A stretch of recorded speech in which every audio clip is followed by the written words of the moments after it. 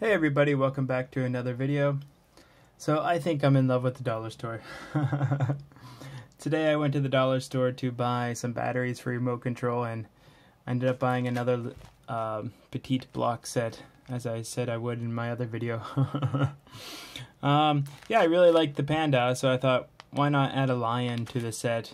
You know, it was only 100 yen, so whatever, not that big of a deal. And plus I really like building little stuff, so I thought, you know what, let's give it a try again and try out the time-lapse function again on my camera. And yeah, so why not? So let's go ahead and build this and see what it looks like when it's finished.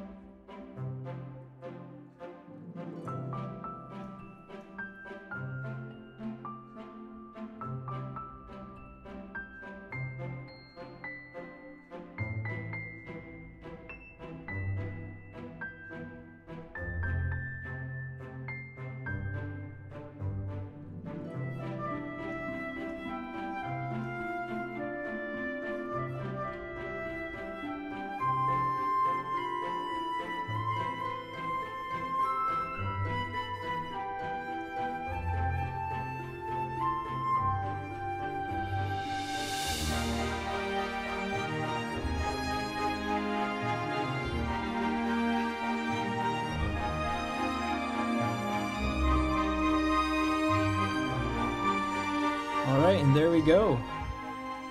The lion is finished. Now, it's pretty cute. I like it. It kind of resembles a lion. The quality of the blocks is, you know, not much to talk about, but it was only $1, so I can't really complain. It does have a movable mouth, which is pretty cool. That's interesting. And the tail is kind of posable, just the way it's designed, but it falls off pretty easily. It's pretty cool though. I like it. It'll look good next to the panda. I'm sure it'll be in some future videos. But my only gripe with this video is the instructions. They're not clear at all. They're really hard to understand. It took me a long time to understand them, but that's okay. I mean, again, I only paid 100 yen for it, $1. So not too bad, but yeah, it's not that great of a quality. But, you know, it's fun little building. I like building stuff, so it's pretty cool. And this time we have a lot of extra pieces. I don't think they really pay attention, but whatever. Alright, anyways, thanks for watching, and I'll catch you guys next time.